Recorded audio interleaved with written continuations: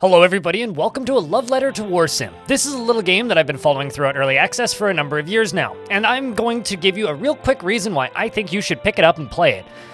The first thing to note is that it is an entirely Ascii Warsim, or kingdom management game, kind of a light 4X, that plays entirely in a command line window and runs in Ascii.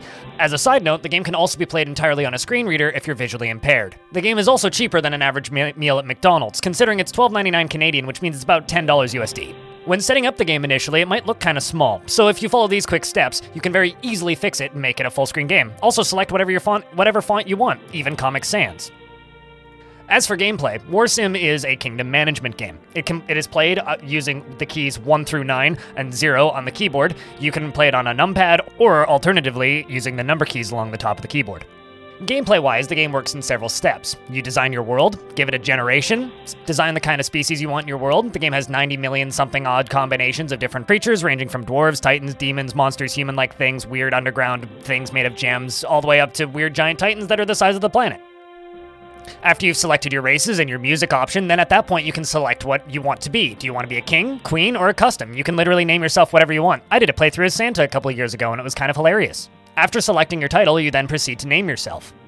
And then you name your kingdom. From there, you can select your difficulty. This game will be really mean to you on Insane. I would recommend playing on normal, but if you want it to be a very casual, just kind of raffle-stompy experience, feel free to play on casual. After that, the game then proceeds to generate your world and give you some interesting-ish things to look at and play with. After your world is generated, the game then prompts you a few things, because the game would like to know our character's backstory. So obviously the previous ruler was our father and they were assassinated, and we didn't really want the throne, but we got the throne anyway. And then of course after that, we are informed by the old crow that we are raised to the heir as the land and prepared to assume the role upon our father's death. Of course, we are invited to our royal crowning ceremony, where we can learn of our nearby inherited realm. Of course, we don't care and are a spoilt rotten brat and would not do such a silly, stifling, old-fashioned thing. Skip the ceremony and get straight to business. And then the game prompts us if we would like to see a tutorial. There is actually a quite well-written, in-depth tutorial in this game. However, I find the simple tutorial significantly more amusing. It informs you that using all the menus will allow you to win. Then it allows us to review the tutorial if we so wish. And then we get to see our gameplay screen. This is where you can recruit, sell, and disband troops, hire mercenary companies, and manage staff and companions, and arrange diplomacy and change the laws of the land. From here, there are many different places that we can explore, and this video is going to take a little bit of a Let's Play format for the next little bit. The optimal outcome for the rest of this video is for me to run through 1 year of time in Warsim, showing you approximately what you can expect from a turn of play, and also what happens in a year of Warsim and kind of what the gameplay loop looks like. Initially, when you're first starting out, you're kind of broke. You don't have a lot of money, you don't have a lot of men, and people kind of hate you. The goal of the game is to make people as happy as possible, or as pissed off as possible, or take as much land as possible, and simply grow an empire. At the end of 25 years, if you select the default time period, you will be given a score. Of course, you could extend this to 50 or 100 or even infinite. Also, keep in mind the game comes with several built-in mods, including a Dwarf Fortress themed mod if that's what you're into. You can find those by simply loading them up as a save file from the main menu of the game. Now, this game is a pretty open sandbox. It's pretty free what you can do, and some things are repeated from run to run.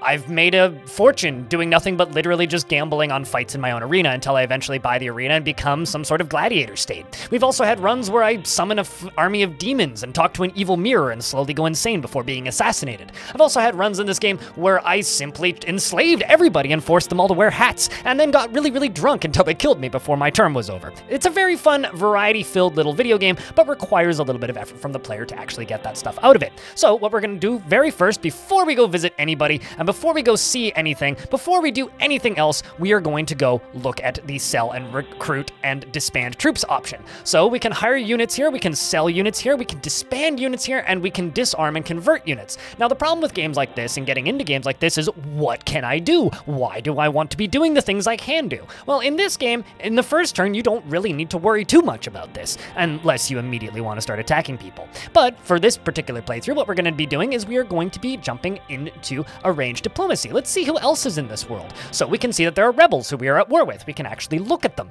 It tells us they have a -28 reputation with us. They we currently have 2,000 gold coins, and in order to bribe them to stop raiding me, I need 18,000, or I can bribe them to disband for 500, for a big number. We'll just say big number. That's a lot of zeros. We can read about the rebels by pressing number 3. We can see that the rebellion stemmed from political tensions. The bastard of the old king's brother, Faradel, killed his cousin, and the prince led a revolt against the kingdom. It is even rumored that Faradel was behind the king's assassination, and he had a great deal of support in the kingdom, and it has been so greatly divided that was once a grand empire is now a shallow shadow of its former self, and many enemies of the crown of Dumplace founded the rebellion under Faradel, and his thugs managed to gain a great foothold in the outer parts of Dumplace land. Well, that's horrific. Well, we definitely need to avoid these guys and maybe fight with them at the end of this turn so I can show you what the combats look like. Of course, there's also the Bandit Horde and the legions of greenskins. There appears to be the Kingdom of Krut and the Kingdom of Erak. Of course, there are then the independent territories, and this is where the variety comes in. If you look at the independent territories, you can see that we have the Makrim, we have the Corpse Breakers, we have the Great Dynasties, the Midlands Community, and the Storm County. Just to take a quick peek, let's take a peek at the first one.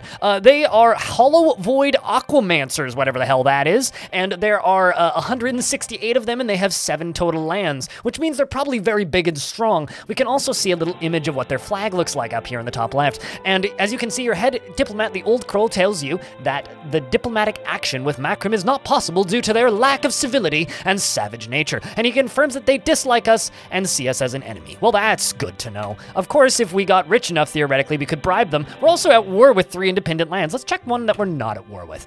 We can see that the Midlands community is run by Guru Bran Hardswig, and there's 810 of them. They don't have a ton of wealth, and they have 5 lands, and they are faceless bush oracles. Again, whatever the heck that is.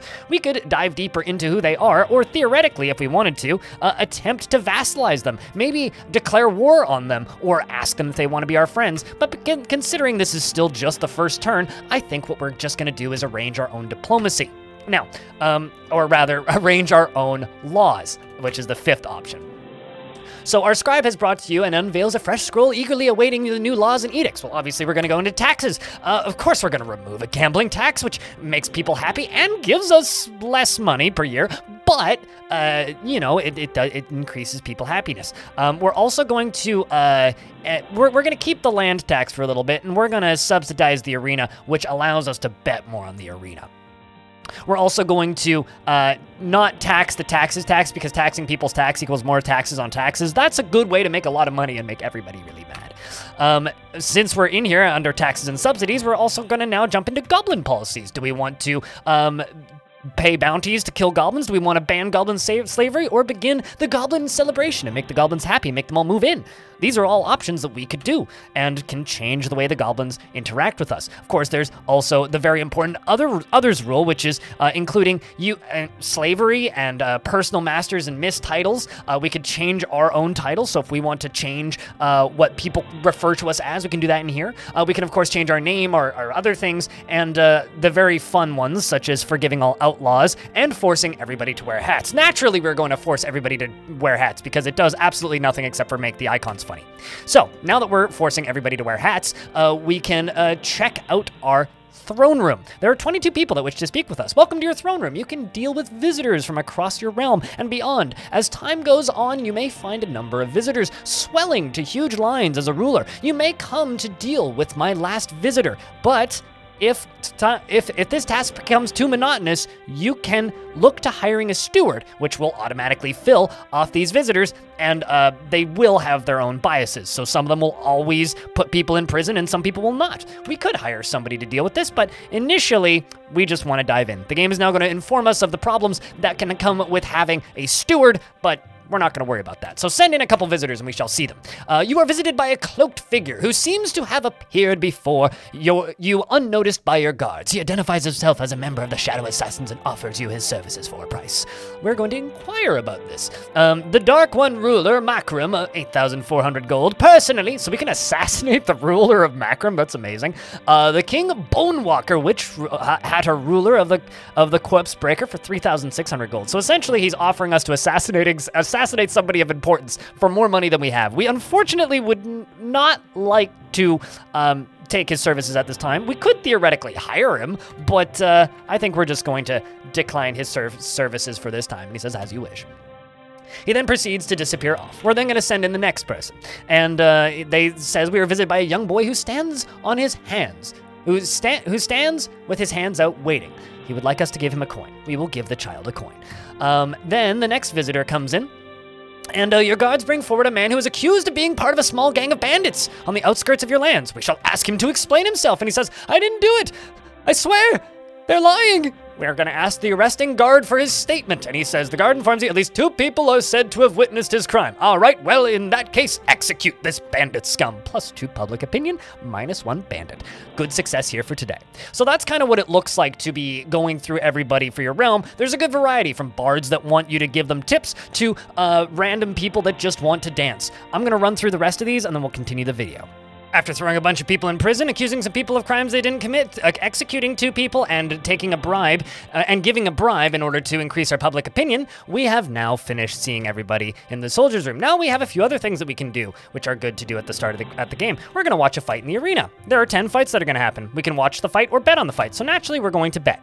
We're going to pay the entry fee to bet on the fight, and we are going to, well, we have 2 options here. We have a goblin warlord and a gladiator. Well, man, I don't know who's going to win, but I'm going to put my money on the goblin, frankly. We have 977 gold coins that we can bet, so we're going to bet a good hefty amount of 500. Naturally, we've bet 500 coins. And then the gates slide open and 2 fighters emerge from the gates, and the crowd is electric and their chanting can be heard for miles around. The warriors in charge prepare for death. And let's see. The gladiator swings at the goblin warlord, but he misses. The goblin warlord definitely has more HP than the gladiator. The goblin warlord cracks the gladiator on the head with force, and then hits him a second time as hard as possible. The goblin warlord gets a 3rd hit in quick, fast jabs without even taking a hit, and once again gets a hit in. The gladiator finally swings back and hits the goblin warlord hard, taking him out for 48 HP. After another dice roll, though, it looks like the goblin warlord has been victorious. Naturally, we won 750 gold from our bet. And then we're going to bet another fight on this. We're going to bet again. So now we have 2 options. We have Sunset Gilgul the Sea Lord versus Sir Gryneth the Merciful. Well, obviously we don't want to vote on somebody merciful in a gladiator fight now. So what we're going to do is we're going to bet another... actually, let's bet the 750 that we just won, because where's your sense of adventure? The number go up, right? That's the crowd wars, and the 2 fighters emerge from either end of the arena. And the march ever closer for the bloodthirsty crowd. Watch closely, awaiting the first blow. It looks like our Sunset Lord is definitely off to a bad start after taking 2 real quick hits and losing some HP. However, it takes a 2nd bad hit and a 3rd bad hit and okay. Finally, our Sunset Gilgul the Sea Lord cracks Sir Gryneth the Merciful on the head. Fortunate for us, he gets another hit in, and okay, there's some dodges. Sir Gilgul shouts, "You should have chosen a different profession." Sir Gilgul the Merciful gets a pair of very fast strikes in on the Sea Lord, and it seems to be a pretty even fight here, honestly, because our Sea Lord turns around and smacks him pretty well and stabs him pretty good. 2nd hit for -25. Sunset Gilgul the Sea Lord swings for Sir Gryneth, but misses by a wide margin. But then, the very end, Sunset Gilgul the Sea Lord gets a great hit on the Merciful, killing him dead. Not a bad round of betting, I say, for the arena. I say we back out. Let's go and do something else with our week. Let's go and explore the realm. So now we have 3 chances, and the way this works is you pick a zone, and there are many, many, many different zones that you can explore. Some of them may be destroyed on a run, some of them may be active and alive. So each run, you're going to have some different variety of places that you will find. We're going to go to the northern lands, and I'm going to explore. So the way we do this is we hit 1 and we press enter. We explore for a while, but we find nothing. We're going to try it again. We explore for a while, and we find a wandering group of 13 masterless soldiers. Their leader steps forward and says, "His men will join you for no less than 35 gold each." That's actually not a bad price, so we're going to take them. So we get 33 soldiers for 1155. Sweet. we're going to move again, and we lose another exploration chance. So since we're only going to be doing 1 turns, that is all that we can do for exploration in this particular video. Because what will happen is this will slowly expand as you discover things, and you'll find places that you can explore that have multiple screens within screens of different quests and things that you can go on, different tasks, different other betting mini games, and other such things, such as sitting in a bar and getting drunk or reading old books. There's also weird events and stuff that you can do that will change the way the world works in the throne room. It's quite cool, and actually self-references itself in ways with different people that can show up in the throne room. So we're going to back out of the exploring screen, and now we're going to visit a few other things. So we can visit the Royal Bank under 9. Here we can deposit gold, we can withdraw gold, and we can spend gold. And the other thing that we can do from within the bank is if we do deposit a bunch of gold, it will gain interest as the years go by. Currently, we don't really have anything in there. It's just 827, so it's not much. But hey, we do have stuff. And if we get really, really broke, we can also rob our own bank. From there, there are other buildings that are in the kingdom. So currently we just have a prison with a couple people that I just threw in there, as well as we could build a library, we could build an artifacts hall, we could build an explorers guild, and we could build a training ground, and we could build a hall of order. All things that you worry about in later game, not to be worried about too early on. If we jump to the kingdom's upgrades screen, we can see that we have military buildings, and these all give us various different perks towards our military. We also have guilds and other buildings. Obviously, you can see those things that we were just seeing, +2 explore chances per turn for the Explorers Guild. We can get our own knightly order, which basically makes our soldiers way better. Terraformers, which allows us to make barren lands that we can capture, and you will capture barren lands, useful. And also an emissary hut, which is +1 emissary when contacting adventurers, and a slavers guild, which allows us to get a stream of slaves each turn, which increases our workforce and lowers our public opinion and, you know, changes some things around. Of course, it is very much a sandbox. Down under other buildings, there are some fun ones as well, including this Goblin Slaver's Personal Guard if we want it to be more likely that we'll get Goblin Slaves every turn and such. And if you just want to enslave, you know, everybody, you could also just do that as well. Of course, who doesn't want a monster pit in their throne room to throw people into? Now, for the sake of this video, because I want to keep it a reasonable length of time, we're going to end the current year. Of course, normally I would probably play out all of those fights as well as to try and maximize my turns a little bit more, but I just want to show you the gameplay loop. We are going to attack the bandit horde because screw them, and we're just going to send out a little skirmish. And General Packner says, I fight for the day, where the bandit horde is not but a memory. And we're going to send everybody, naturally, because who needs to defend ourselves? I mean, come on. And they say, my lord, do you wish to watch the battle? Of course I wish to watch the battle. So, the full moon adorns the battlefield. Do you wish to launch the attack, or wait in hope for a favorable weather? We will attack because winter and nighttime is a good time to attack. No weather events during the battle. Good, calm weather. We have +2 initial battle strength. And then beneath the full moon, your army marches out shouting to meet their rival. Your army maintains its composure and bursts forward to confront the enemy. It appears that we lost 12 soldiers and 27 peasants on the battlefield, and they lost 3 bandit warlords and 26 things. So enemy troops remaining 604 and ours remaining 700. I feel like we kind of got wrecked there, but also they have less soldiers to begin with. So on the next turn, it seems like things went a little bit better. We push forward and outflank the bandits, but still no one seems to have the upper hand. We are still overall winning in the numbers, and it does look like we are crushing them slowly. This is a good round, though, for us. You managed to take both of the enemy's flanks, tripping them momentarily and doing damage before they pull back. It's a good thing we bought those extra soldiers, I gotta tell you. That was a rough turn. Ooh, boy. Considering this is just a skirmish and not an all-out fight, this could go badly for us. You managed to form an effective pincer and overrun your opponent's flanks. All right, well, let's power through the rest of these turns as the fight goes. And the battle rages on, and a group of local peasants and farmers hide behind some rocks and bushes and watch the fight. 2 of them argue over being quiet until a third peasant shouts for them both to shut up. And, well, okay, we are still ahead. We still have the numbers advantage. As the battle rages on, a group of small children climb atop some trees over the battlefield to watch intently. We're still... Okay, that was a really good turn for us because, look at that, we managed to take both of the enemy's flanks once again. I just hope that we have the numbers advantage written down until the end. The skirmish was a success and your troops survive, and the enemy force lays dead. -5 relation with bandits. So now we can view the full battle report. The bandits lost a total of 633 troops in battle, and we lost a total of 577 troops. So that was pretty bad for us, actually. We can now pay some egghead to create a fancy battle report for us, but yeah, I don't need that. It's fine. We're gonna stop viewing battle reports, and then they're gonna ask us, "My lord, we are under attack from rebels. Do you want to see the battle, or can you get the resultant reports?" We'll take the resultant reports. "The skirmishing force of the rebels trampled your forces and won the battle." Well, that's not good. And then we're going to stop viewing battle reports, and then they say that we're being attacked again, and then we are being attacked again, and let's see. We are, the Herbering Mouse Eater, the leader has stepped... Okay, well, Herbling the Mouse Eater, the leader of my militia, has stepped down in shame after the scandal within the militia ranks. Gosh, I wonder why. And it looks like we received word that adventurers from Meridim have been killed by Wirt Dusk Scouts bandits. Well, that's interesting. And now we can read through a simple report for the kingdom, which informs us that we received 1,606 gold from trade, harvest, and tax and tributes, and your peasants earned 25 gold this year from this harvest. We spent 1,000 gold on the arena and are now in debt, I think, and our treasury has decreased by 189 gold, and we earned a little bit of interest. Also, it looks like a bunch of people beats us.